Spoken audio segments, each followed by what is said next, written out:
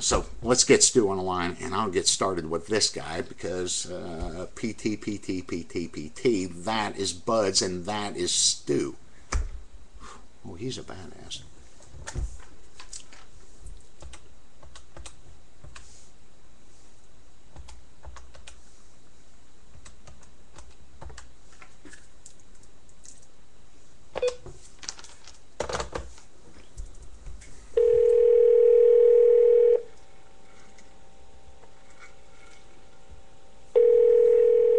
April class is fine. We're kicking, getting ready to get started.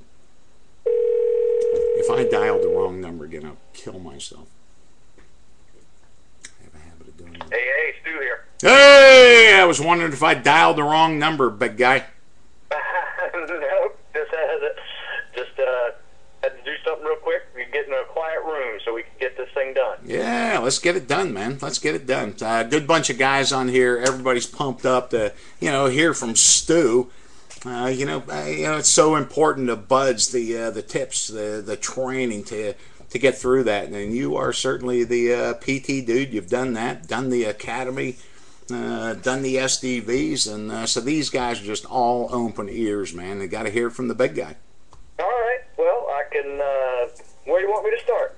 Well, let me ask you this, bro. Where'd you grow up at? I grew up in a little town in northern Florida called Live Oak, Florida. It's Suwannee County. You've probably heard of the Suwannee River. Yeah. There's nothing else around it. Just a very rural country place to grow up. A lot of fun. Played about every sport there was in high school: wrestling, football, baseball, track, power lifter. So I came from, really, my true loves were powerlifting and football. So I was one of those kind of jocks growing up, and I soon realized that though I thought I was in good football shape, when I went to the Naval Academy, I realized I wasn't in military shape. Well, yeah, I hear that. Was your dad or any brothers? Do you have a military family? My dad was drafted, Vietnam, had flat feet though, and broke both his ankles and got sent home. I was about 4 months old, so he was pretty happy about that. Flat feet, I think. But no, but both my grandfathers were World War II. One was 30 years in the Army, went World War II and Korean War. In fact, he was in Japan about 2 months after the bomb had blast. So he went there and saw all that stuff, excuse me. And then my other grandfather came in on Normandy and went all the way to Berlin. So, with General Patton's army. Yeah, do me a favor. Try not to fucking swear on here, all right, bro? Okay, I'll try. I had a grandfather in World War II in the Army, and my the other grandfather was in World War I, had 2 ships sunk out from underneath him. Wow. So, we have it going on, man. So, how'd you do in high school, Stu? What kind of grades did you get? All right. I wasn't a super brain. Like I said, I played a sport every semester I was in high school. Because really, to be honest, there was nothing else to do. It was basically play sports. But I typically had anywhere from a 3.5 to a 3.7 grade average. So it was like A's and B's.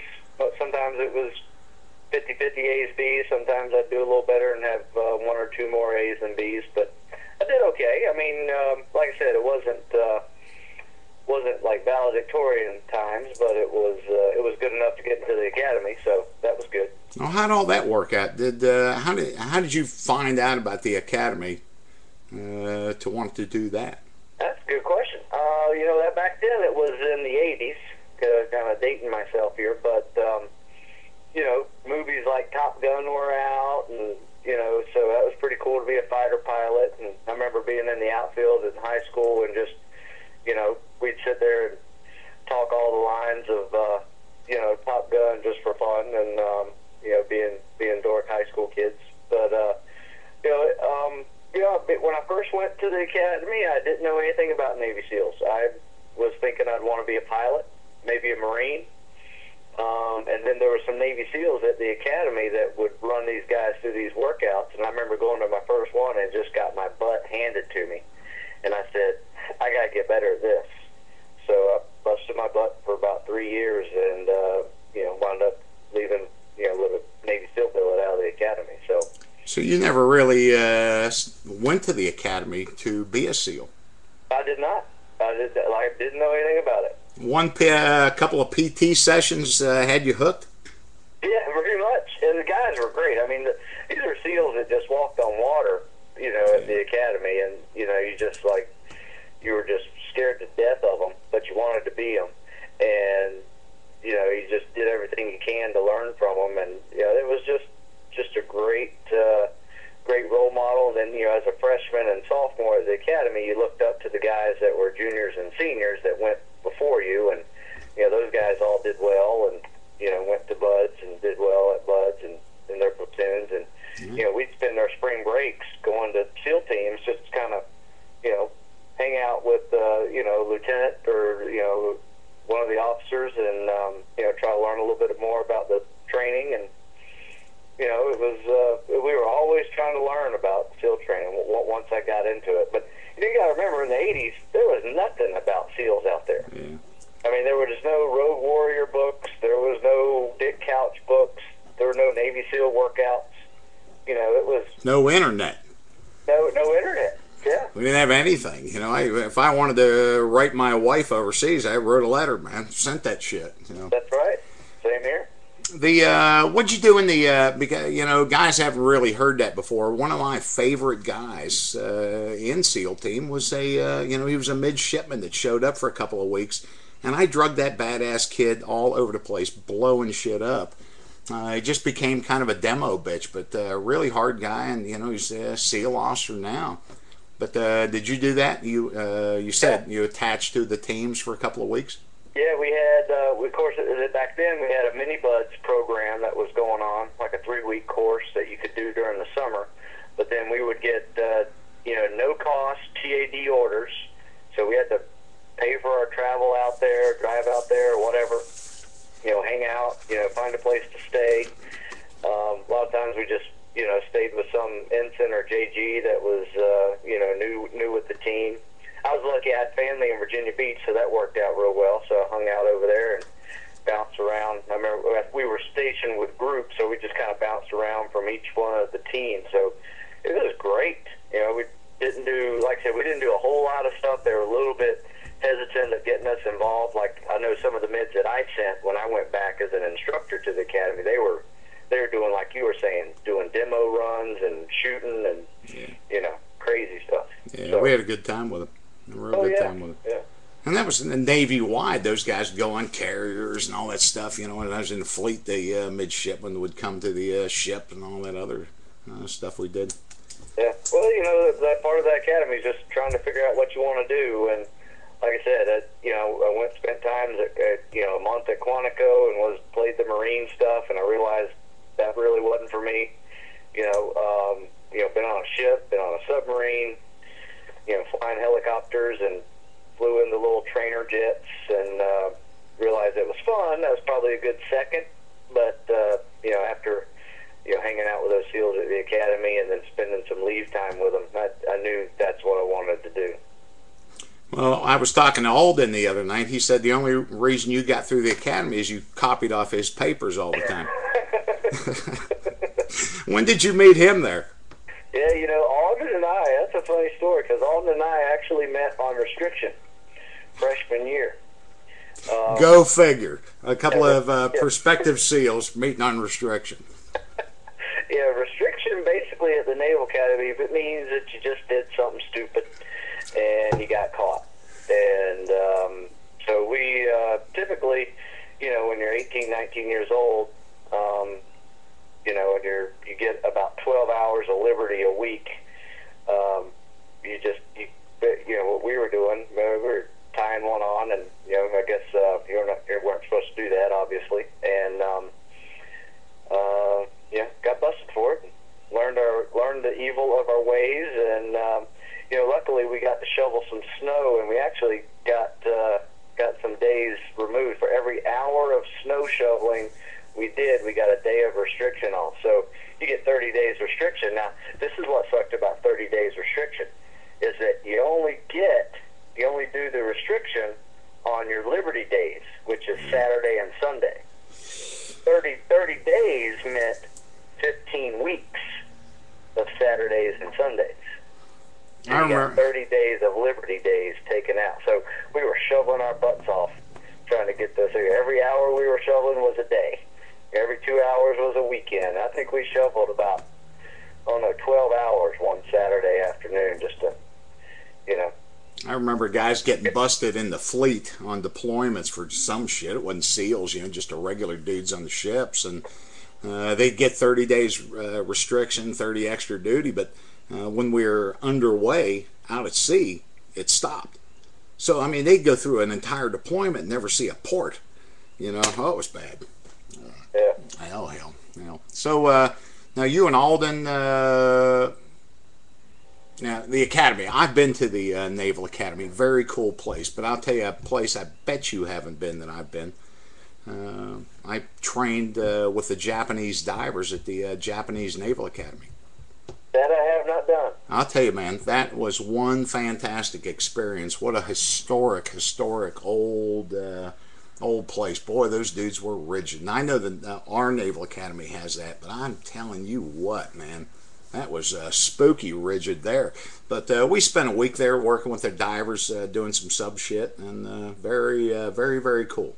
Very cool. Those guys, we had some foreign exchange students that were Japanese and Koreans, and they were wound tight. Yeah, oh yeah, they are. Good. So you and Alden started becoming PT buddies and all that stuff. Started hanging out, thinking about the buds. Yeah, I take it your crowd knows Alden. He's the perfect push-up guy. Yeah. Former SEAL. Mm-hmm.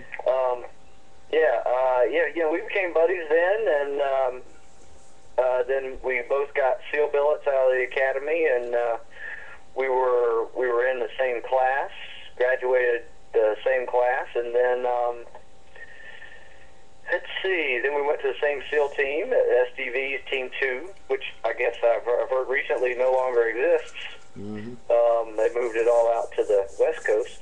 To Hawaii. And then, we were in each other's weddings, and we've been buddies ever since.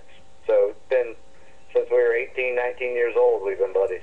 So over 20 years now. Well, Alden also said the only reason you got through buds is he carried you through the whole thing. Now, let me go. So you guys are training together, and you formed up in the same class? Or Alden said something about getting rolled. The way it started, I started out a little bit before him. I started 180, and I went all the way to like 6 weeks before graduation. I blew out my knee, and it was bad enough to where they rolled me for 2 classes. So, and I caught up with his class, and we wound up finishing together, 3rd phase together. So, well, let's go. That's how the whole thing worked. Ouch. Let's go back to first phase. Now you're a rock star dude now, and we want to get all into that. But when you started first phase, not knowing, I mean, you're just like everyone else. I mean, you don't know. What were your strong points when you went into buds? Were you really happy with the way you had trained getting in there? Yeah, I really was. Like I said, I started out a football playing power lifter. So I figured I had enough of that fast twitch, strength, power that I needed. I didn't need to do any more lifting weights. So I actually didn't touch another weight for about a year and a half. And all I did was run and swim and PT, and I busted ass on all of those and got really good scores before I went out to buds. And I be honest with you, I felt like I got out of shape my first 4 weeks at buds. I really felt I was really nailing the runs. I was hitting the swims. I mean, I wasn't super fast on the runs. I'd say if I had a nemesis, it was running, because I was a 200-pound guy. Kind of like I said, long distance for me was a mile and a half, before I started in the military. was running probably around 27, 28-minute 4-mile runs over at Bud's. Probably about 9-minute, mile and a half stuff. So it wasn't slow. Doesn't sound bad to me. There were a lot of guys faster than me. Now, anything else? I was kick butt on the swims, and the PT went really well. what were your? Do you remember much about your PT scores when you went in the test that you took? Yeah, I remember. I hit just under 7 minutes on the swim. Let me see, 120 push-ups, like 110 sit-ups, 25 pull-ups, and like an 850 run. So it's pretty good. Yeah, pretty damn good. There were guys faster than me on the run, but like I said, from the academy, you really had to stand out somewhere, and PT was one way to do it. I mean, there were guys that blew away those scores. I mean, we had a guy that did a sub-6 500-yard swim, like a 540. I mean, it's ridiculous. That's super fast. Another guy did like a 730 mile-and-a-half run, 35 pull-ups. We actually had one guy do over 70 pull-ups for his test. Yeah. And that's no kipping. There's none of this new kipping stuff they're doing nowadays. I mean, that's like no kipping. No, they don't. They still don't put up with it. That's just some workouts that they are doing, man. They're ruthless about that, and very cool too, because those are some really good times for being a sea cow. You were packing over 200 pounds. Alden was. I was when we went in, and for some reason, what the guy, I'm reading some of the comments on here, and the guys are a little confused about the first 4 weeks of Buds. You were just in really, really kick-ass shape when you went in there. You were ready to go. I was super ready to go, and I tell people all this. I say, you need to go to Buds with the mindset of competing, not just surviving. Because I've seen many people go to Buds, and they just are trying to survive with the minimum standard. Just do what you can to get through, and it is painful. That is a painful way to go through Buds. If you go through Buds and you're ready to win the run, win the race, do the most push-ups, do the most pull-ups, I'm telling you, every day is a competition, and it is fun. And I used to look forward to Mondays because, I was going to kick somebody's ass in that run. That's the way I had to look at it. I looked like I was like competing to win. And the way I compare it is like the first time I ran a marathon, and I only ran one. I never ran another one because it sucked. But I was in survival mode, right? And I did it in like 3.5 hours. Not a horrible score, but not great either. I remember starting this thing off. I look over to me and I see this Kenyan, warming up, stretching. He is getting ready to run. And like, who was in competition mode and who was in survival mode in that situation? I mean, there's a good chance that I wasn't finished that marathon just because I was in survival mode. I was just trying to finish it. That guy was trying to drop a minute off his best time. So he was in competition. There was no question in his mind he wasn't going to finish a marathon, right? And that's the kind of mentality you have to go when you go to Buds. You got to live to compete, not just survive. Well, you see that out there, and it makes sense to me now when you say it, because I know that's you're a huge competitor still today, and I guess all SEALs are after they get out. You kind of take it to a new level, but you're right. When we'd be out lined up for the O course at Buds, there were just some of us that were just pounding our fists. Let's go, my turn, let me go, like a racehorse trying to get out of that corral, and there were other dudes going, oh shit, somebody else go, they've been up all night, they've been sweating this, they know, and they're in survival mode, and yep. Very cool. Absolutely, sweating every event, And let's go, let's better our time, and because if you didn't, and you were up in that percentage of the class, if you didn't better your last time, you were going to hear about it. Yeah, absolutely. What the hell was your problem today? Putting it mildly. You were even beaten for a performance that was better than most, but not better than your last time. And they'd light into your shit. So. Oh yeah, absolutely. Well, the one kid asked about the 4 weeks. Well, When I went through, Hell Week was the 5th week. So I think they changed it now. I think it might be the 3rd or 2nd week now. Hell, I don't know. But it was the 5th week. So the first 4 weeks were just a series of, all the tests that you had to take: ground proofing, life saving, underwater swims, and IBS, surf torture, all that stuff. But I really felt like I was really prepared, and that first 4 weeks, they weren't that hard. I mean, it was hard. I mean, there were days and moments that were tough, that you hit muscle failure, but at the end of the day, I was like, okay, not so bad. Go home, lick my wounds, and come back for another day. And but that week 5, man, that Hell Week, there's not much you can do to prepare for that. I mean, that is a true kick in the nuts. And it doesn't help you at all to practice getting kicked in the nuts to make getting kicked in the nuts easier. Right.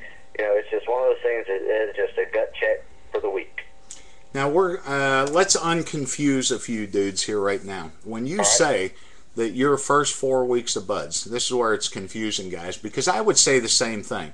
Because I was in the upper 10% of my buds class. As big and goofy as I was, man, I did everything really well physically. I didn't have any problems. And then it got down to the lower percentages. So where were you in your buds class, man? You had to be right up there. One of the better swimmers, better runners, better PT. Yeah, I would say I was in the top 10% on running. Like I said, that was my weakness. But everything else was like either number 1 or number 2. Maybe out of the swim pairs, I was usually swim pair 2 or 3. Yeah. Somewhere around there. 2nd or 3rd out of the swim pairs. But I was actually second in the class on the obstacle course, and it battled every week. It was this enlisted guy and me, go back and forth. Either I beat him or he beat me, and it was turned into this officers versus enlisted thing towards the last part of 3rd phase, which was kind of fun. But he actually wound up beating me at the end, so he actually had the fastest time by about 2 seconds. Yeah, when you, and that's it's really good you're bringing this up, because when you're doing push-ups out at buds, that constant grind, make no mistake for these guys listening, how terribly, terribly hard that 4 weeks was. But when you're not hurting as bad as that guy who's in the lower half of the class, that's, where the rubber meets the road. You are so happy of how hard you worked before you went there, versus some dude that is just, and that's it. That lower half of the class is taking a terrible ass kicking. As to where you now, all these years later, say, the first 4 weeks, wasn't that bad for me. The other guys in your class that were lower than you, in that lower 50%, if they even made it, were like, oh, that was the worst 4 weeks of my frickin' life. Absolutely. I remember seeing people quit and just say, we'd be sitting in the classroom, just got through doing a, mile ocean swim or something, and this guy, walks out, goes and quits. I'm like, what the hell just happened? Why'd he quit? Yeah. I'm ready to eat breakfast and get ready for the next event. It was like, it never entered my mind to quit. I just prayed that I would not get injured. That was the only thing that I could see that would keep me from graduating buds, was getting injured. Yeah. So how'd the rest of your first phase go? When we're, your Hell Week, the drown proofing, did you have any trouble with the water work? Did you wish you'd have worked on anything more before you went, or were you just pretty damn pleased with yourself? When I went there, we didn't really, like I said, there wasn't a whole lot of information about what buds was, when we went. We had heard, oh yeah, you got to tie your hands behind your back and feet together, and you got an underwater swim for 50 meters, and so we kind of practiced that some, but to be honest, they teach you that there at buds, and then you have, you can practice it on your own on Saturday mornings at the combat training tank if you want. And I remember what we would do. We'd just take our boat crew over and just practice drown proofing on Saturday mornings for about an hour, and along with having a couple practices during the week with your class, that was really enough. I mean, I tell people all the time, I said, don't tie your ass up and jump in a pool, and try to teach yourself how to drown proof. So,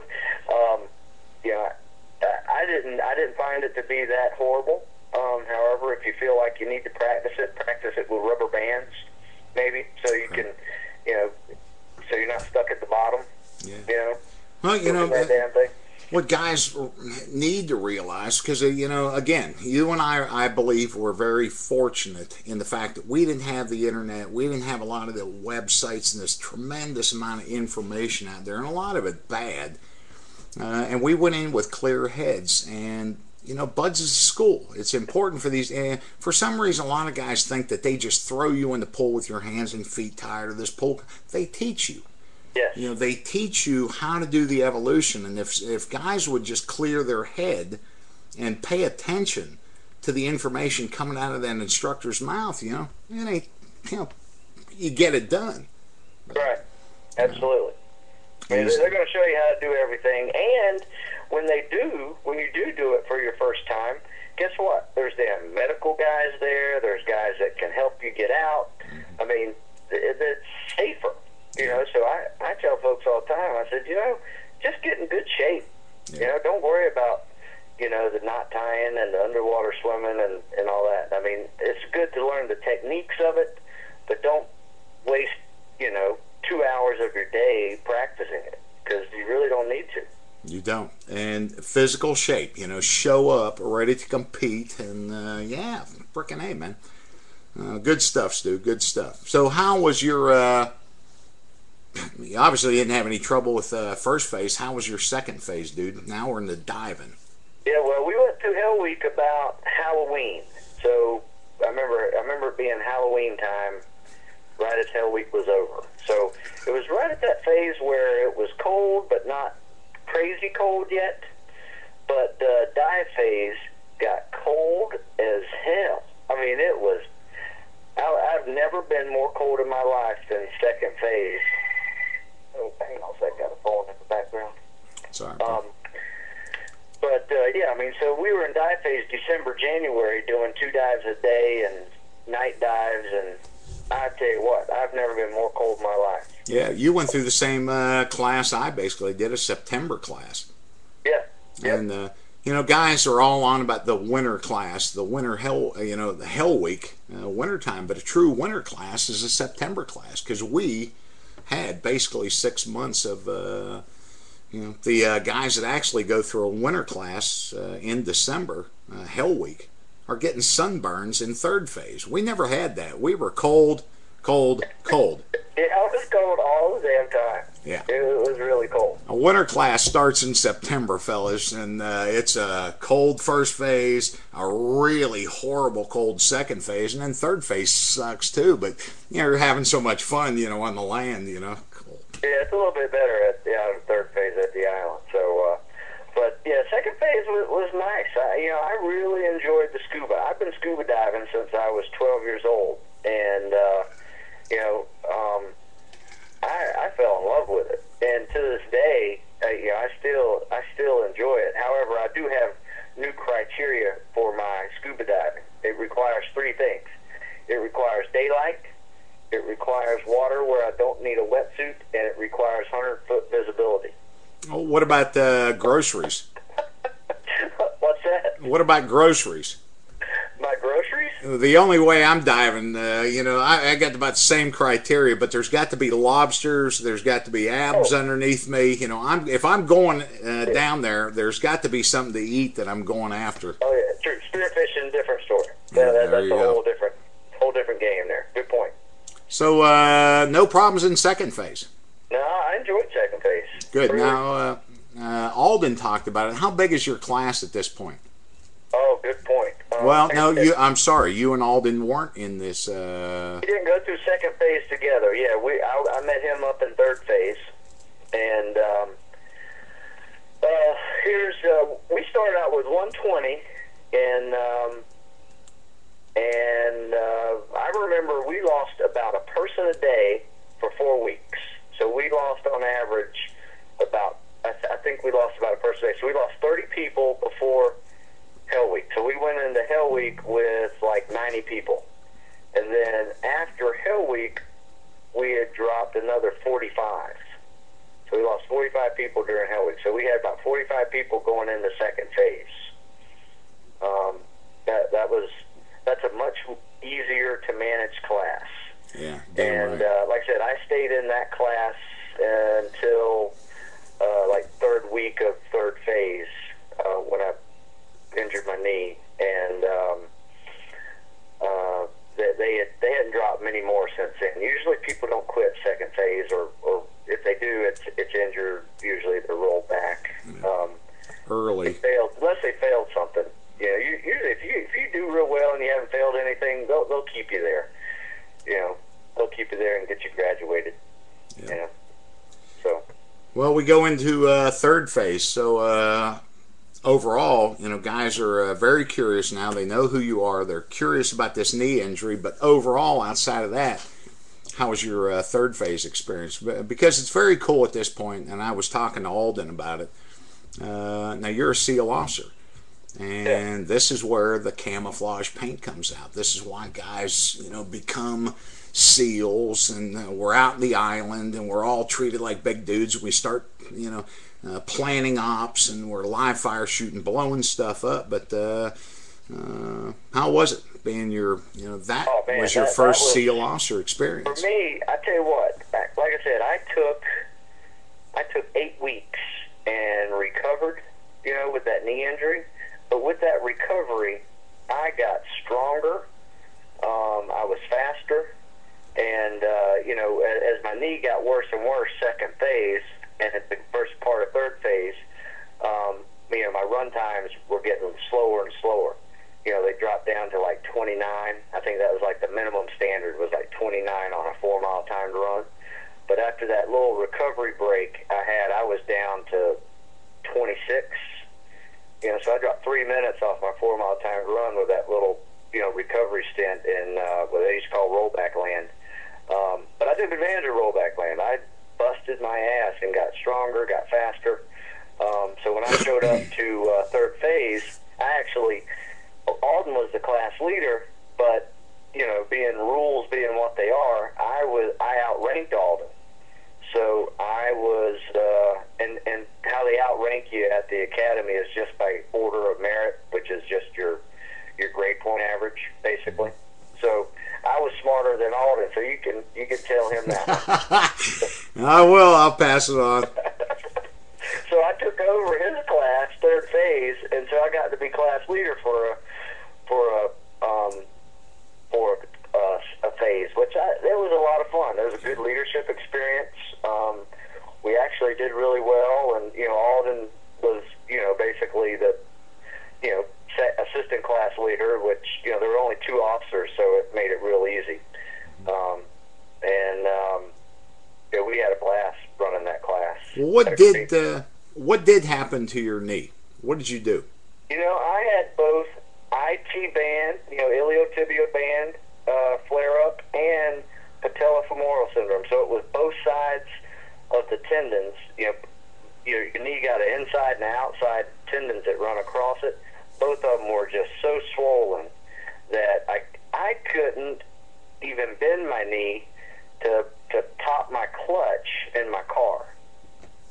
So, and I had one of those standard, you know, stick shift trucks, and could not even bend it to pop my clutch. So I actually had a brace on my knee for about 4 weeks, and then I rehabbed it for another 4 weeks, and yeah, that sucked, man. That was a bad injury. I've never had anything like that. Well, that doesn't sound like something you step in a hole and twist your leg. It sounds like something that was building up. Yeah, it might have been, you know, but I remember when it happened, we were running those damn berms, and, you know, it was just up and down running over the berms, up and down running, and then we put, you know, guys on our back, and it was, you know, you're carrying these guys up these berms, and it just, at that point, something happened to it, and it wasn't a break, it wasn't a tear or anything like that. It was just, I saw that MRI on it, and it was just bright red. You know, every tendon around the ligaments were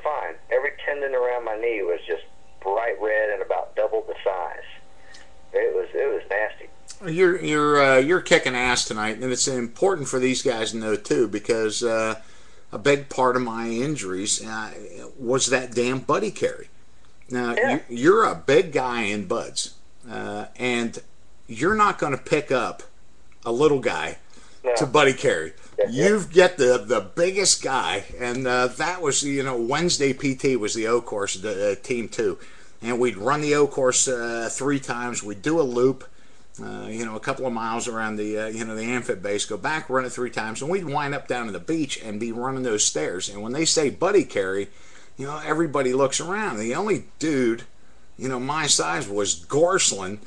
And that dude weighed 40, oh man. So, it sucks to be us at times. Yeah, my guy was about 220, and I was about, 200, 205.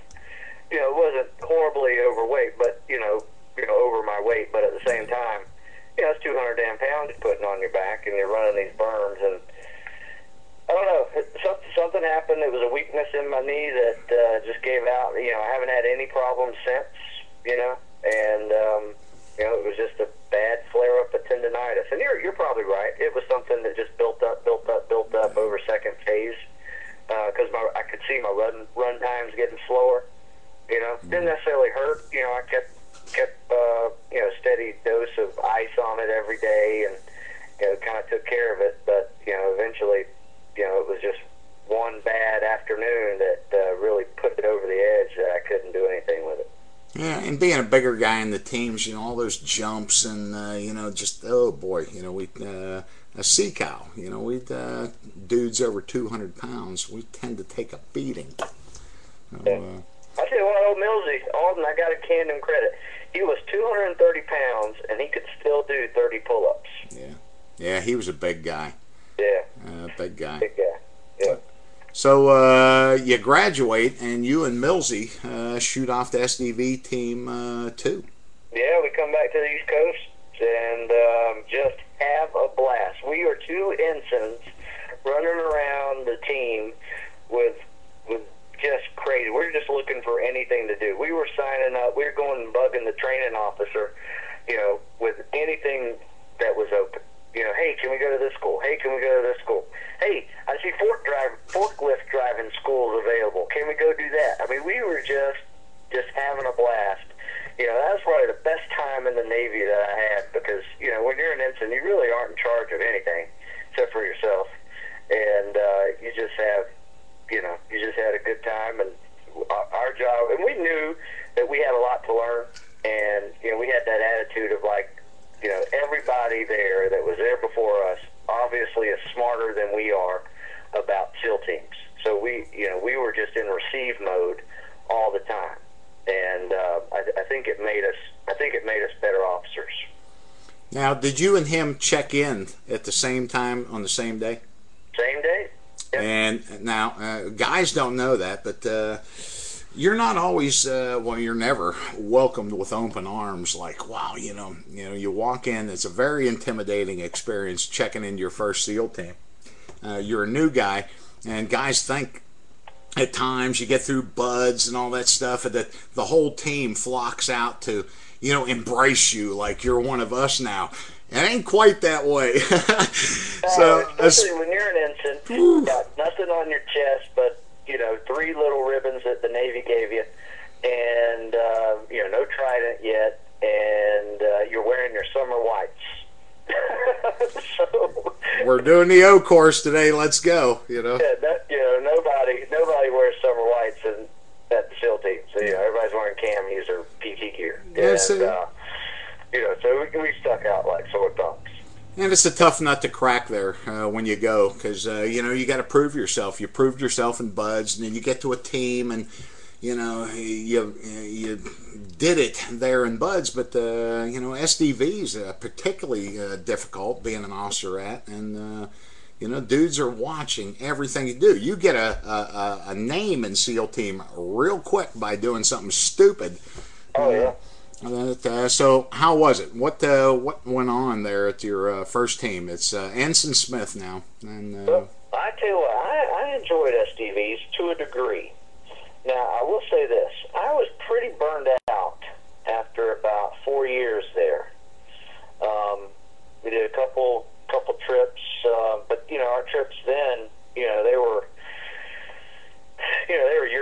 certifications compared to what they're doing nowadays. I mean, we basically just trained with the French and Spaniards, the Germans, the Italians. It was just a lot of bilateral training out in the Med, and if something happened, we were there to respond to it. But we were there in the 90s, and to be honest with you, the 90s just bored the crap out of me. And I did enjoy the job of being an SDV officer, and I also worked the DDS side of it as well. So actually learned the whole system that launched the mini sub from the sub, and so it was fairly technical type of learning, but really good skill to know. And it was just a lot of fun. Alden and I, Millsy, we were in the same task unit. We had 3 platoons that formed as a task unit. That's how they deployed there at SDV, and just had a great old time. In fact, the CO of Buds now was our boss. He was our task unit commander, Stu Elliott. So he's the CO of Buds, I hear now. So. Well, I was on the his fateful jump when he bent his leg over. Yeah. Yeah. Oh boy, that was not a good one. Yeah. He was beat up after that one. Oh yeah, that's well, he was like that. He was that dude was a physical freak. I always remember him talking about your body's a weapon, your body's a weapon.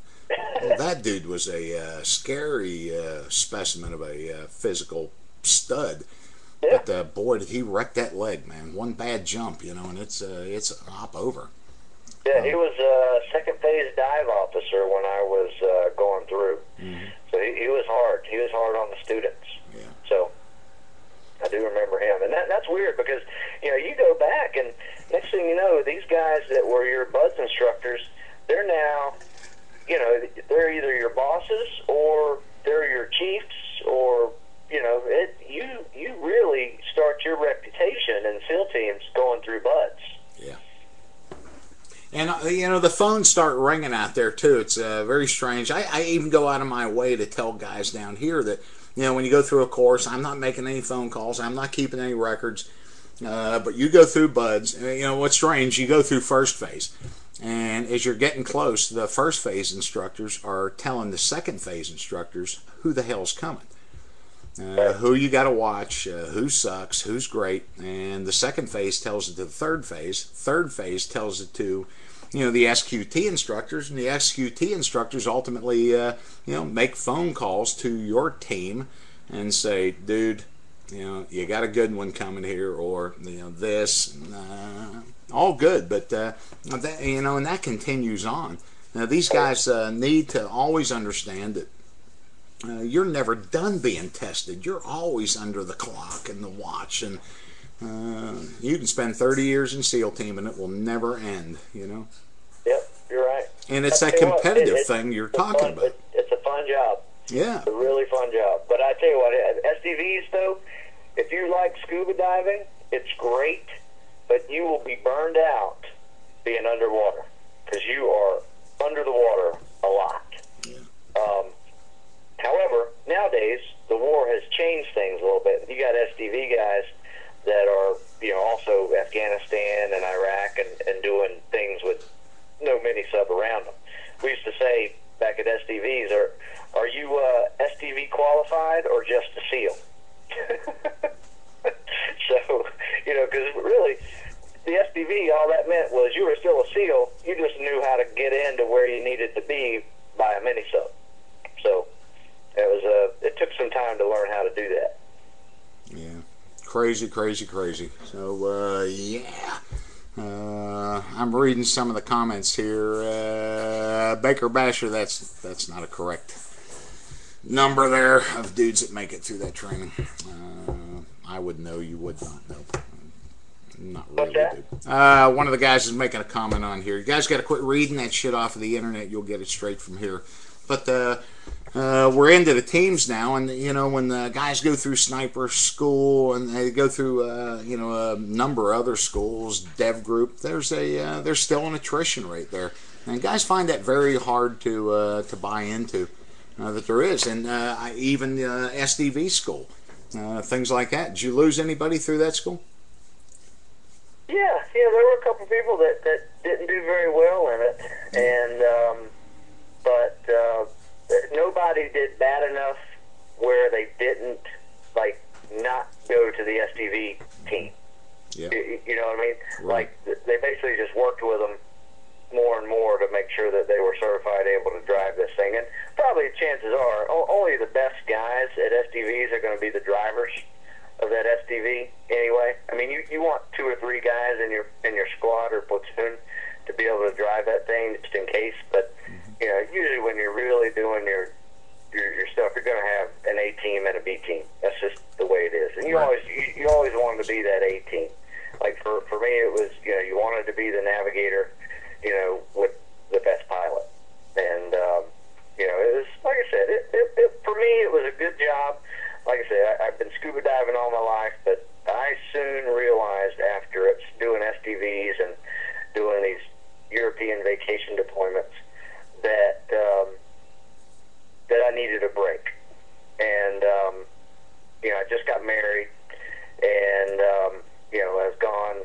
You know, pretty much, I was gone 9 months the year that we were engaged, and then I was gone 9 months the year we got married. So, you know, at that point I was like, you know, I think I'm ready for a break, and this job at the Naval Academy opened up. So I actually went back to the Naval Academy for shore duty, and I was probably pretty young doing it, being a 5-year lieutenant. And I could have picked up another SEAL platoon at another team, but my whole mission was, if I miss the SEAL teams, I'll go back. And you know, times being what they were, you know, it's 97, 98.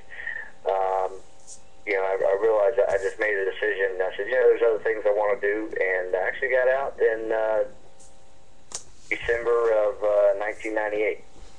Well, that's a very cool thing about the, you know, SEAL team. You know, guys can get really focused in other directions. It's like, I kicked ass here, I've done it, and I'm going to surpass that. And you are certainly one of the guys that has, you know, got out of SEAL team. Didn't you write a book about the Border Patrol PT test? Well, you know, what I did after I graduated, or after I got out of the military, is I knew I wanted to write. I didn't know what I wanted to write about, but I soon found that, hey, you know, I've been training these young guys to be SEALs from the academy. Did a pretty good job. Like, everybody that I was training was making it through, and then I said, well, this is the program I used with them, and that one actually became the 12 Weeks to Buds, right, which is my, you know, complete guide to Navy SEAL fitness book, and that one came out right as I got out of the Navy.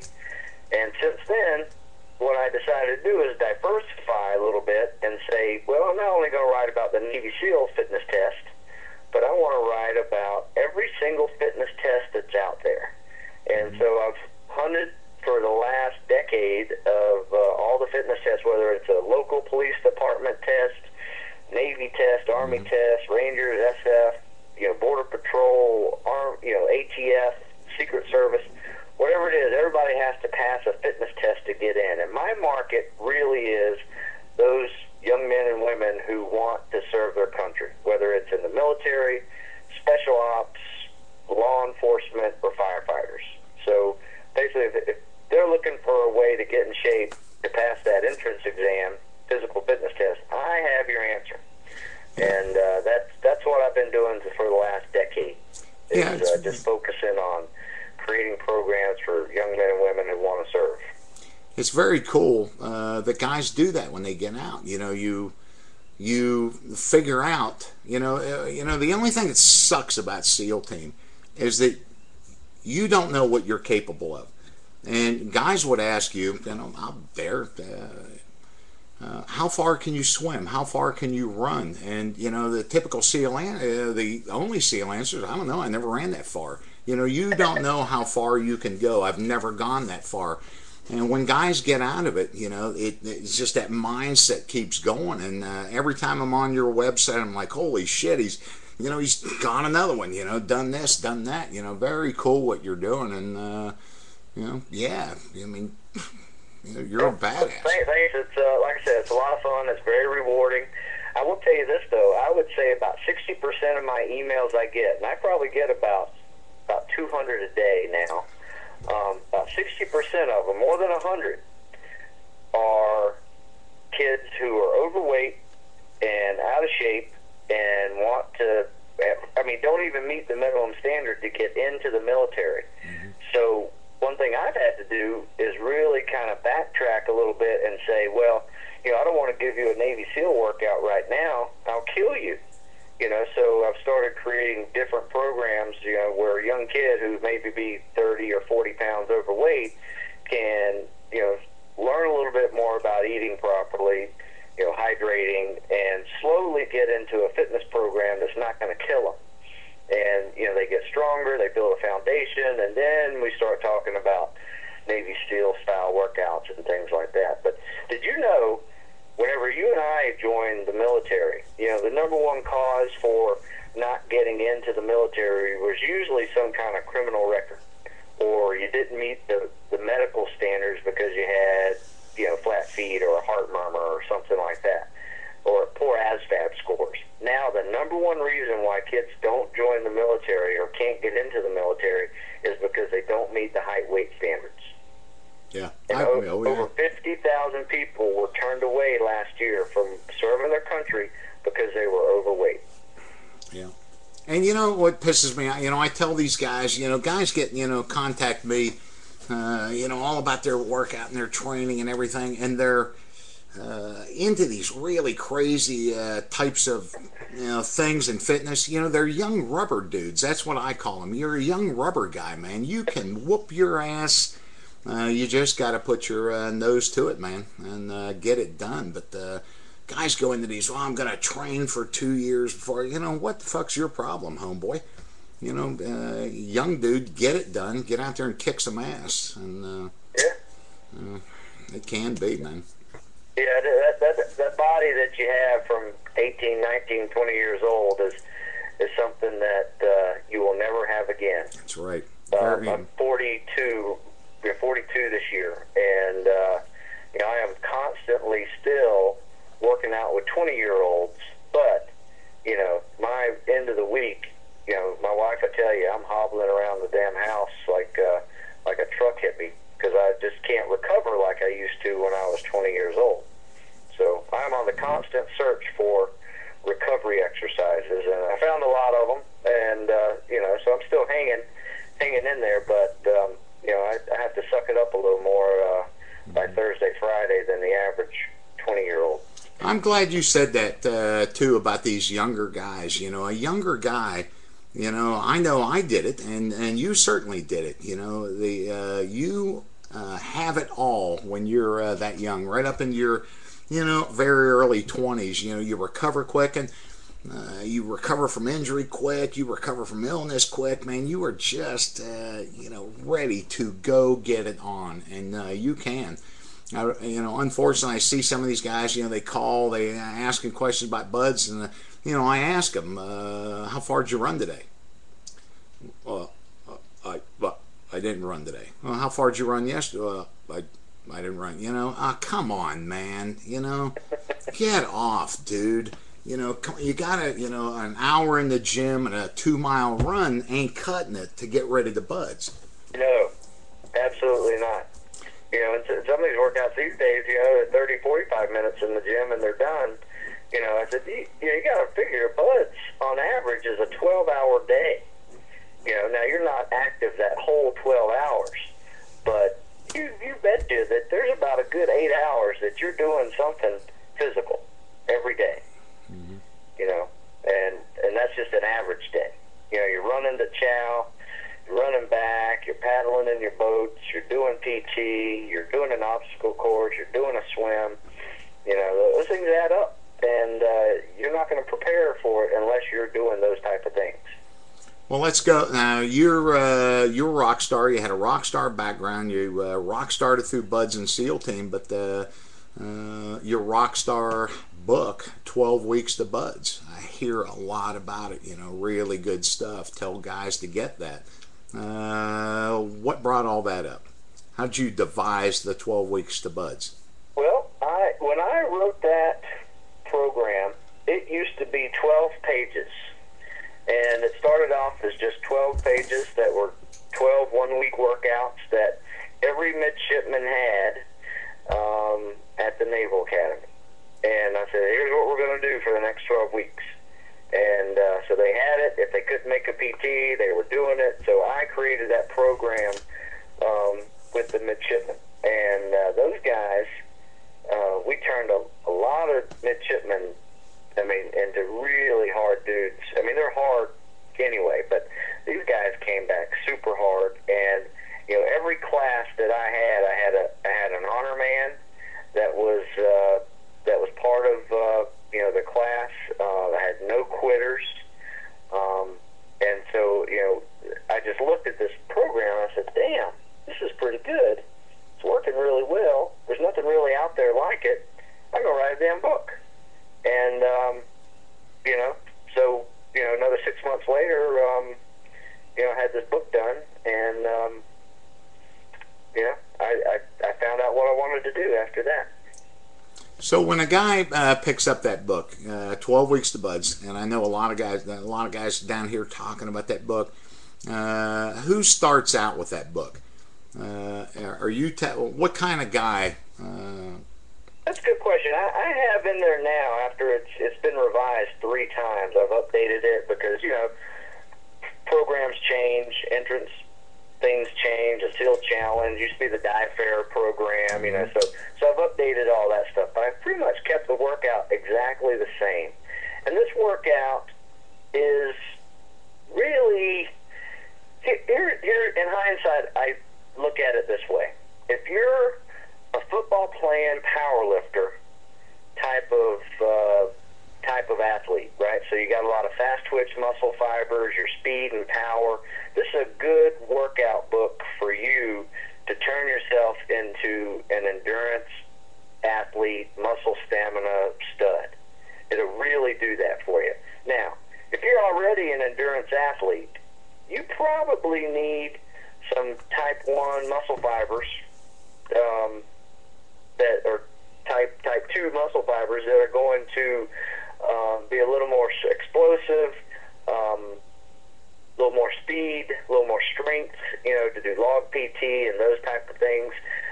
So you can do this workout and maintain all of your endurance and muscle stamina, but you may need to add some weights into that thing. So, you know, in hindsight, I look at it as, you know, it doesn't have any weights in it. And that's part of the beauty of it. A lot of people like that because it's so simple. Yep. You don't need any equipment. But then I don't think it's for everybody. And that's my one caveat I say. I don't think it's for everybody, because if you're a skinny guy that needs to gain weight and put on some muscle mass, you probably need to do some weightlifting with it. So, do you have some other books out there for that guy? Oh, yeah. I've pretty much covered them with, we got a Maximum Fitness. It's like a Navy SEAL cross-training book that's out there. Has a weightlifting cycle in it. That's pretty good. It's more hypertrophy type muscle, so you're just trying to build muscle mass. It was a 52-week cycle in this thing, and what we did, this is what we did at the SEAL team, because during the winters, we would try to put on 10 or 15 pounds of muscle, a little bit of bulk, because we would freeze our ass off during those winter dives doing the STV stuff. So I remember, won't ever forget, you know, putting STV in the water and, you know, ice is breaking. Yeah, you're breaking the ice. When you're doing it, there's nothing much worse than that. Let me tell you, that's damn cold. And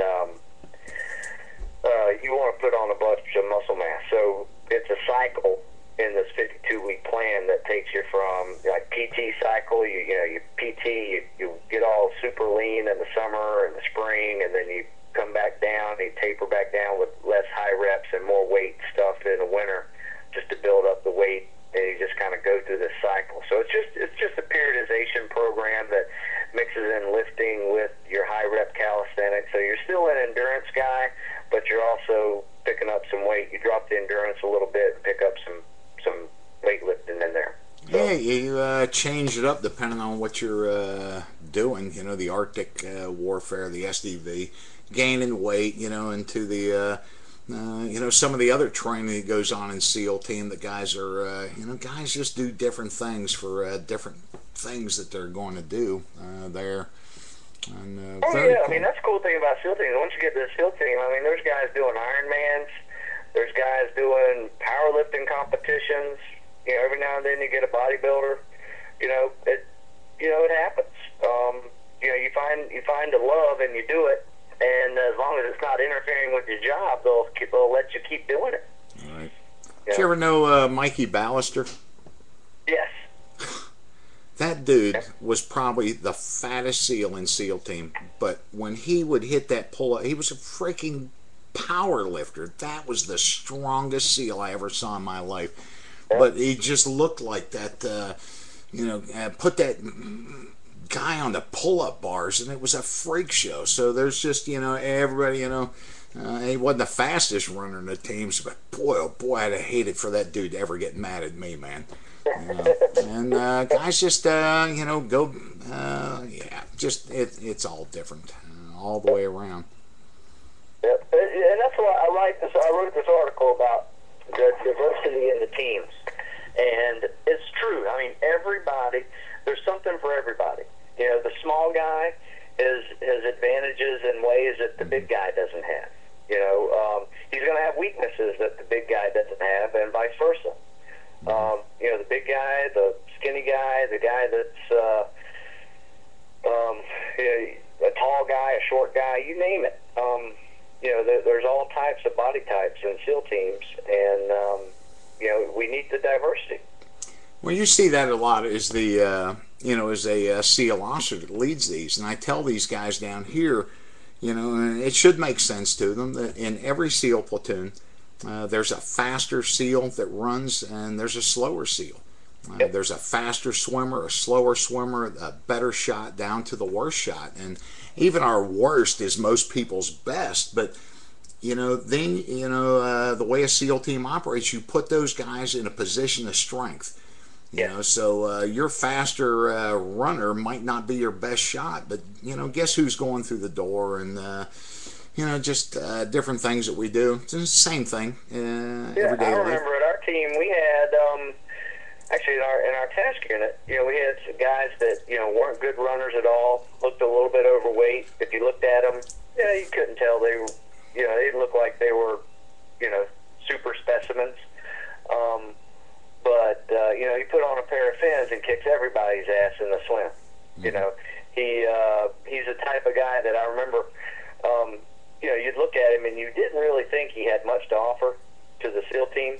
Yeah. But whenever you take that bus down to do that ocean swim down there in Virginia Beach, right, and the guy who drove the bus lost the keys, right? But this guy says, oh, don't worry about it. You know, hot wires the damn bus, and we're back, you know, we're back on the road again. Yeah, that is everybody has a skill. Everybody has some skill that either they learned through SEAL teams or they learned in life and they bring to the SEAL teams, and it is invaluable. You know, what I liked the most were the guys that would come to me, or I'd go to them and I'd say, hey, we need to get this, this, and this, and they would get it, sure enough, before lunch, and I'd say, damn, where'd you guys get that? Don't ask, sir. No, that's right. Don't ask. Okay. You don't want to know. I said, all right, thank you. And very cool talking to you in Alden. And I'll say this because I was on Alden. Alden was just a really, really big guy when he showed up to SEAL team. And his perfect push-ups, I got all this stuff here he sent. But Alden was never just this chiseled dude, you know, this six-pack ab, and the guys that would be posing for underwear commercials, but just a super strong guy and a super strong mindset. And you're a really big guy, but you know, the underwear commercials, you're just a big guy that's got that mindset, really strong dude, and just blows guys away. But that make any sense? Yeah, you know, I look at it this way. There's two types of fitness out there. There is performance fitness and there's aesthetic fitness. And either you are working out to look good or you're working out to be good. And I tell people all the time, I said, if you're doing a bodybuilder workout to try to prepare for buds, you're going about it the wrong way. You know, a bodybuilder workout is like isolating exercises of your biceps. You know, you're doing leg curls, you're doing, you know, preacher curls, you know, shit like that that's not really going to help you. That's aesthetic fitness. All you're doing is building a beach body, right? You need to do full movement exercises. You need to do lots of PT, lots of running, lots of swimming, and it's all about performance. Don't worry how big your bicep is. It's and buds is a big handle your body weight. You know, I was telling the guys on here, you know, the instructors used to fuck with me all the time. They'd go, shit, your gut sticks out further than your chest does. But dude, man, I could, oh boy, I could run. And I think a lot of that comes down to mindset, and I'll let you answer that, but then I'm going to hit you after that with this mindset stuff. A lot of that is just mindset. Oh, yeah, absolutely. Like I said, I talked about it earlier about you go to buds to compete, not just survive. And, you know, if you're trying to survive at buds and, you know, you got 29 minutes to do a 4-mile time run or you fail, right? That's a big pressure. I mean, not only like, you know, the day before that run, but an hour before that run, half an hour before that run. I mean, you're sweating in your pants. I remember I used to watch these guys really get nervous for this 4-mile time run, and I'd just say, hey, man, what's wrong? Oh, man, I got to pass this thing. Well, that's a bad place to be, man. I mean, like, you got, all right, but, you know, you should have thought about that a year ago. You know, I never went to bud. You know, I wasn't any. You know, I'm telling the guys that are writing comments up here. You know, I was a pretty studly dude, man, but I was never ripped. But I could just handle, and that's what buds is, as far as I'm concerned, is handling your body weight. And I don't care if you're a $130 or you're 230. You know, like Alden, that you're able to handle that body weight to do what they do in buds. Yep. And you know, the mindset thing comes into it. So now I got to hit you up about this this water stuff, the ice bath. All these guys remember you taking that ice bath, and I remember calling you the next day after that show aired because it made so much sense to me what went on. But tell us how all that came about. Well, these guys called me up and they said, hey, we're looking for a SEAL to do either a hypothermic test or a hyperthermic test. You know, like the Israeli did that heat one right after me. Yeah. And I said, well, hell, I don't want to be hot. You know, that's for damn sure, because I've been cold more than I've been hot. I've probably been, so if you go STVs, you're going to be hypothermic probably 3 or 4 times while you're there. I mean, 12-hour dive, you're going to get damn cold, and your body temperature is going to drop into hypothermic range. And it just does, and you know how to deal with it, and know how to get warm again, and it's not that big a deal. So I was like, yeah, I could probably handle that one a lot better. I wasn't looking forward to it, especially getting out and having to run an obstacle course and shoot, even though the obstacle course was really kind of a joke. But, you know, the shooting at the end, I was wondering if my hands were going to work.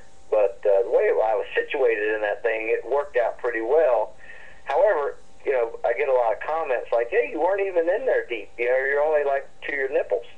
But, you know, I was in that thing for over an hour. That's your core, man. And they showed that thing. They showed that thing for about as a 20-minute segment. But it was a good 30 minutes that they didn't show on that TV that's just sitting on the cutting room floor of me into that thing up to my neck. And the only thing that's really sticking out is my hands, and I'm freezing my ass off. But you know, that was, I could have done much worse. I was very pleased with how I performed, not only in that tank, but when I got out and shot the guy. That was a lot of fun. It was a good challenge. The first few times I did it before I was cold, you know, it was just kind of fun and games, and I really wasn't that focused. And I was hitting center body mass shots, you know, whenever I would hit the guy, you know, for the first few takes that they did it before I got cold. But once I got cold, man, I realized it was game on, because I didn't think my legs would jump me high enough to get over that damn wall or balance very well. And I remember being really focused after that, and had to really put on my A game to get across that obstacle course, which made it a lot more fun for me, and I think I tried harder.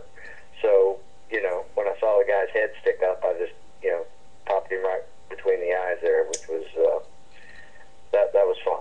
Stu, I'd think 999 people out of 1,000 that saw that would have just been extremely impressed. You know, doing the SEAL, doing all the stuff I did, extremely impressed. You know, the occasional critic out there that's sitting, you know, with a bag of fucking Doritos on his couch, you know, talking shit. But, you know, when I called you the next day, it made a lot of sense to me for some reason, because I don't know, you know, being a SEAL for so long, you know, even an actual mammal SEAL, a SEAL, you know, in really cold water, they start shutting down the blood flow to their extremities. That's how they're built. I know all about the mammalian diving reflex. I mean, we learn a lot about that. But your core temperature went up, and I had never really thought about that. And when I talked to you the next day, I thought, is there a percentage of guys in this world that can do that? And they're the ones that can, you know, by and large, you know, become SEALs. Can a lot of the guys that quit in Hell Week, they're guys that are not able to do that. Their core temperature drops. You know, it was kind of amazing. It was amazing watching it, and you baffled those scientists. So what I'm wondering is, do you think that there is just a certain group of guys that can control that, and a lot of dudes that cannot?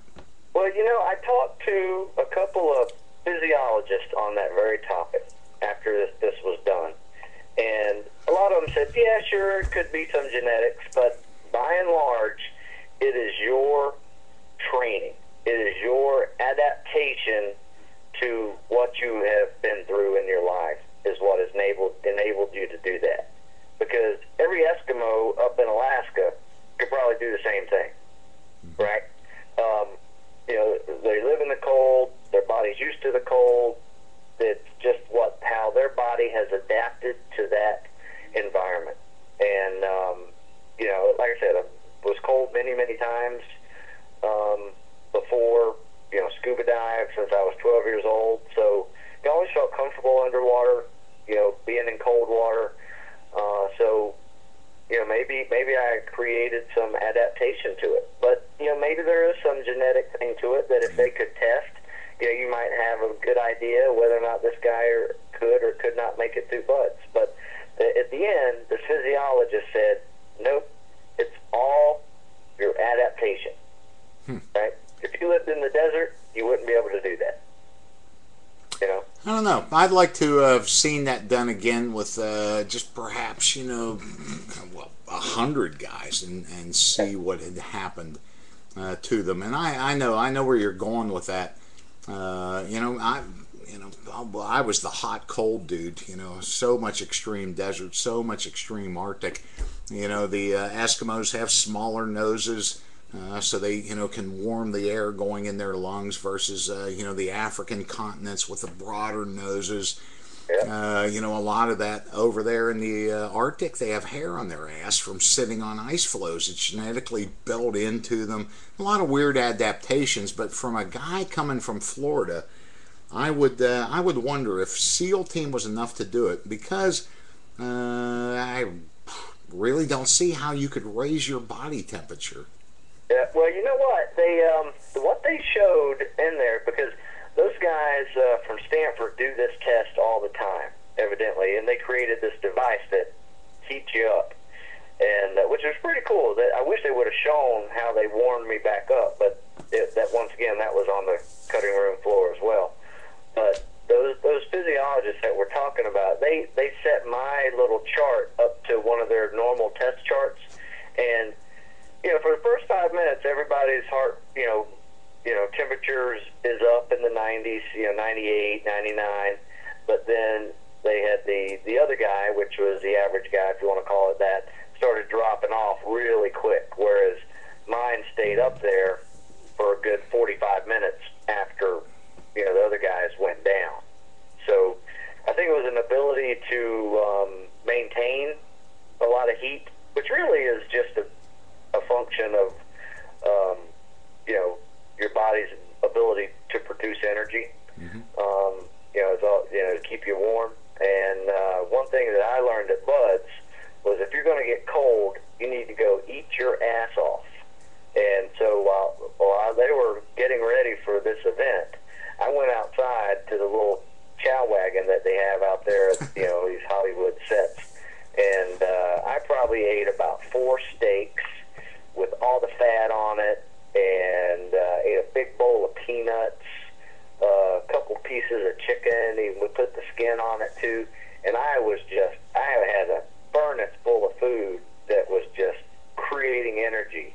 And I know that was a big part of me being able to stay in that water, is just having plenty of food in my belly. Yeah, being smart about it. But no, never take anything away from you. They're very impressive. And because you and I have certainly been in the surf zone, in Buds, and seen, oh man, dudes just run from that cold water so fast. And then, I'm sure you were a really popular guy in Hell Week. I know I was. Everybody flocked to me when we went in there, let's get some Shipley's body heat. I just project it like a furnace, Yep. So I think it's a little bit more than that. I think you're a weird dude and just a cut above genetics-wise to be able to do that. I don't know, Stu, about the whole steak things. I think you got something different going on there, and good for you, man. You're a badass. My dad thinks so. My dad thinks it's genetics. Yeah. Well, we see that, he takes credit for it.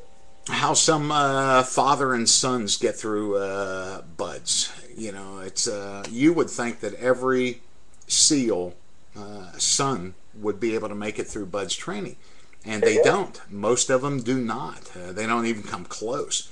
And I think it is a little bit of mixing the genes with a mother who doesn't quite have that. But where you see it even more is SEAL brothers. We got a lot of SEAL brothers in the teams. Right. You get that mother-father genetic thing going, and one of my instructors coming down here, his brother's in, and there was a lot of brothers, the twins and all kinds of stuff. Much more brothers in the teams than there ever was father and son. So I don't know, dude. I think you got a good gene pool there, and you're kicking ass. Could be. I got a little man. He's 7 years old right now. He's, we'll see what happens. He's an early riser like me, so let's see if he'll do the SEAL thing one day. There you go. Now, we've got all I think we about covered it all, Stu. What would you tell these guys? Now, steer this. I will tell guys, and I've already told guys, I don't know how many times I've talked to that that PT I did with you a couple of years ago, honestly, was the best PT I'd ever done in SEAL team, and I had been doing that shit for years and years and years and years. But a very thorough, for some reason, it just wasn't SEAL PTs are typically a grind session for some reason. The guy on Wednesdays trying to outdo the beating you took on Tuesday. Right. But you had a very, it was a pleasant, it was well thought out. You kind of went head to toe, and then you went back again, so a little bit of chest, and into the abs, and back to the chest. Can you hit that some? Yeah, you know what? When I'm making workouts, I like to think about perfect balance. So if I'm working the front side of my body, I also want to work the back side of my body. Meaning, like, if I'm working my chest and shoulders doing push-ups or bench press, I also want to be doing, some upper back, rear deltoid, trap exercises.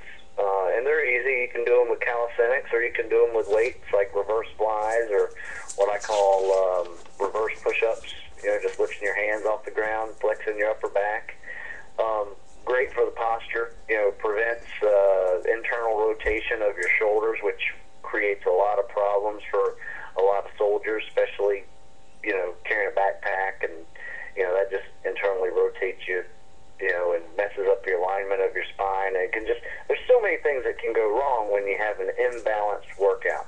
And usually a push-pull pull routine usually works out pretty well. So if you're doing a lot of push exercises, balance it out with a lot of pull exercises, meaning, if you're pushing, you're going to be using chest, tris, shoulders.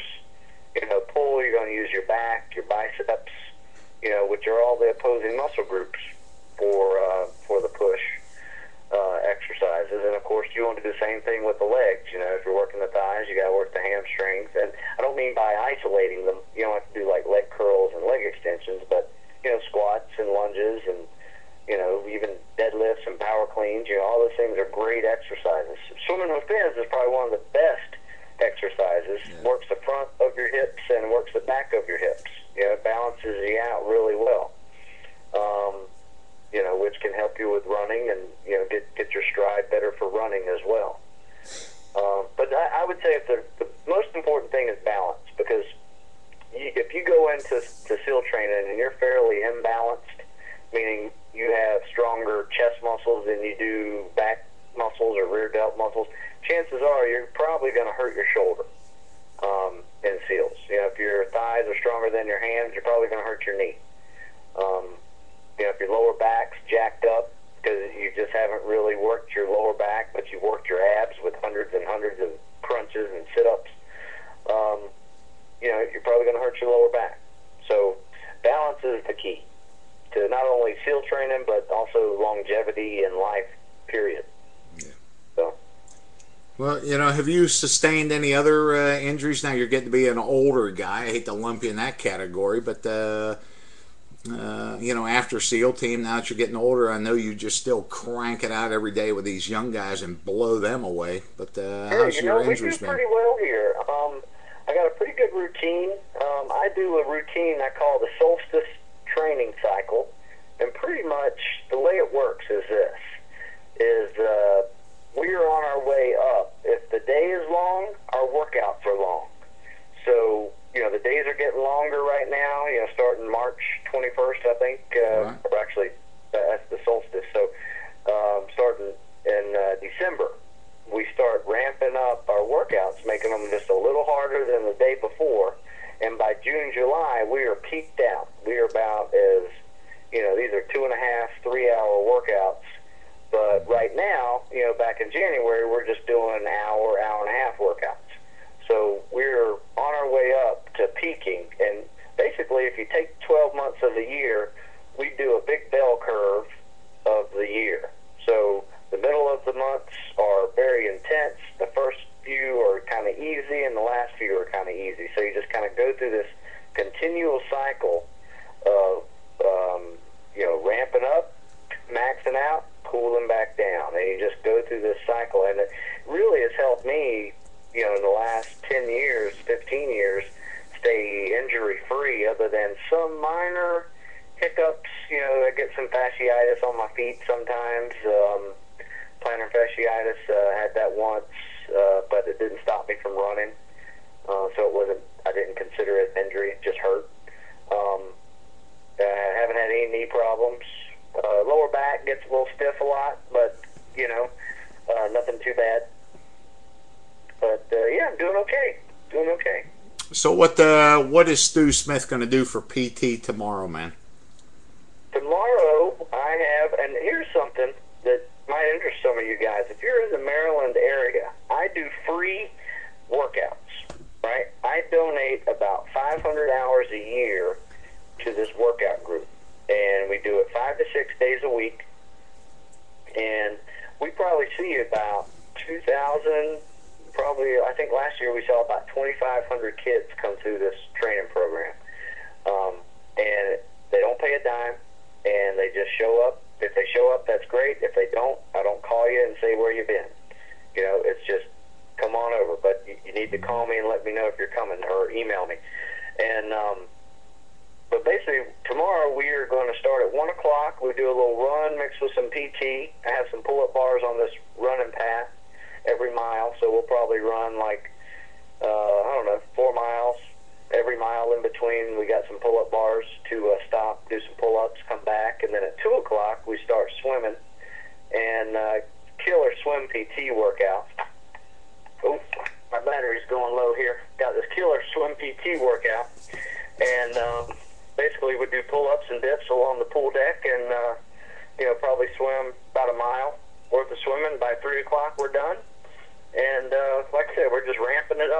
the next phase right now. I know I've screwed your phone up, man. You've been kicking ass here tonight. Really good job. I got one more question for you. Okay. I'm showing up showing a picture of your buds class. Yeah. And I remember busting a phony that was claiming to be next to you in this picture. Yeah, I remember that. And I told you, no, that's not him. That's a kid named Miller. Oh, God. Maybe those clowns. Oh, those clowns. What's the chance of you sending down some of those 12 weeks to buds? I give one to the honor graduates down here, one to the most improved, and have one laying around the cabin. I tell you what, you email me and give me your address, and I'll ship you about 5 of them down there for you. Let me know how many you need. Perfect. Stu, last minute motivation for these guys, man. What's the key to getting through buds, dude? I've said it a few times already. Key is to gotta have that mindset of competing, not just surviving. That will do the trick. Sounds good, man. A lot of mileage. Really, really good job, bro. And hell, dude, you marathoned it tonight. Yeah, that was a big one. Yeah, we covered it from. So if I just happen to hang up, it's because my phone died and I can't find my charger. Well, these guys got to be impressed that you and I have not had to get up and take a piss yet, because we're gutting it out here. You know, we just do things like this. You know, Well, I have to say, I pissed in my cup, so I was sitting in my office peeing in my cup. So I've already done that. There you go. You get it. Nothing, and not anything worse outside. You know, when you were talking about that freezing cold water, I was thinking of how many times they shoved that thermometer up my rear end and I dove with it, you know, just to see how cold I was. Oh, some of the things they used to do to us, you know, testing that body temperature, but they've never been able to figure out what kind of dude can get through buds, man. It's just something that yeah, they did that same thing to us too, and they came back and said, we don't know how you're doing it. No, can't figure it out. When most guys couldn't, they'd read that thing. And the one we had doing it, she was one of the most beautiful women I've ever seen in my life. And she was a doctor, and, you know, we'd come out of the water, it got snot all over your face, you've been diving for hours, you're freezing your ass off. She'd connect to this thing that, you know, you'd stuck up your wazoo, and she'd go, boy, are you cold? No shit, lady, you know. You know, how do you guys do it? You know, it's like, oh, this is so embarrassing. You know I got something shoved up my ass here. You know, leave me alone. You know, let me get this thing out and go home. But yeah, that wasn't fun. Oh, God. That's a one-way road for me. No, dude. Yeah, nothing's supposed to go up that thing. Yeah. Hey, really good job, Stu. A lot of good information. Stu Smith, 12 Weeks to Buds. And all your books, dude, is that the one you recommend the most to these guys going out there? You know, it really depends. You know, like I said, it depends on what kind of athlete they are, what kind of background they've had. But, yeah, you know, 9 times out of 10, that book will do. You know, it's definitely a 12-week plan that you may want to even do twice. You know, take 6 months and do the whole thing twice. You'll see killer PT scores, I promise you that. There you go. And you know, put you in that high-ranking PT zone where, you know, they've actually done studies that if you hit the minimum standards on that COPST, you have a 6% chance of graduating buds. Yeah. Which makes no sense why they have the minimum standards so damn low. But if you hit some of those recommended standards, like you know, like 9-minute swim, 9-minute run, you know, 100 push-ups, 100 sit-ups, 20 pull-ups, you have an 85% chance of graduating buds with those scores. You know, like that magic 15%, no one really knows what it is. Right. But, you know, 85% chance of graduating if you can hit those scores. There you go, man. Guys, you know, and a lot of that comes into mindset, you know. Jeez, you know, first day of buds when everybody looks around the room, you know, who's going to be here in 6 months and who won't. And it's the guy that, I don't know, oftentimes you don't see. And, you know, we got into that with the Mikey Ballisters and, you know, Alden and, you know, just guys have just something in them that causes them to perform better, you know, instead of these really cut up, just freaking, I don't know, man. Yeah. Bud's a strange place, man, but what a hell of a lot of fun, you know, to get it done. It is a lot of fun. You will definitely learn what your weakness is, and you'll have to suck up that weakness when you're at Bud's. I mean, and that's one of those things that everybody has to suck up weakness. I remember every time we do a run, that'd be the thing that I'd have to focus on. You know, I would have to really focus on doing well. You know, I was never goon. I was never in the goon squad, but I had to really focus to not be in the goon squad. Yeah. You know what I'm talking about? It was just one of those things that, you know, I had to suck it up just a little bit to be in the, you know, top part of the class. Everything else I felt pretty good at. You know, I could do, and it was fun. It was fun, you know, swimming. It was fun PTing people. You know, doing more pull-ups than people, and you know, beating people on the O course. But you know, whenever it came to that, you know, 4 mile timed run and Long Beach runs, it was one of those things that you just had to get to find. And everybody's going to have a weakness. Some people it's going to be swimming with fins. Some people it's going to be that O course. Some people it's going to be PT on the grinder. Just depends on who you are. So if you got a weakness and you think you know what it is now, that's the time to work it. Yeah, I tell these guys, you know, there's a couple of times in your Bud's time out there, you know, with your class that you stand out. And I don't even remember what the hell I had done, but it was in first phase to do it. And one of the instructors gave me a stick. Stu, it was a freaking stick. And told me the next surf passage, when your boat comes in, you don't paddle. I want you in the bow of the boat holding security. Dude, I thought I was king shit at Turdville, bro. I had a stick, and I didn't have to paddle, you know. So very cool being out of Bud's, you know. Unfortunately, these guys hear so much bad shit about Bud's, and it is. There's a lot of it, but some of those moments, man, just those moments. I'd tell you one of the best moments at Bud's was we had a full day of training going on. It was like, you know, we had a couple of runs to do, PT, had no course, I think. You know, it was one of those days, and there was a storm that kicked up, and the instructor said, scrap everything, grab the IBSs, we're doing surf passage the rest of the day. And we just had the best time. I mean, we got our butts kicked in these 8-10-foot waves, but it was so much fun. You know, trying to get out there, and when you got out there, then you caught these waves, and you actually just hopped all the way across the beach. You were going so fast. I mean, those are fun days. It's a lot of work, but it was a lot of fun, too. Yeah. StuSmith.com. What a badass. Let's get you back down here, bro. Yeah, I'd love to, man. Let me know when you got the next thing going on. I'll be a guest instructor or something. Spring is right around the corner, man. We'll kick some ass.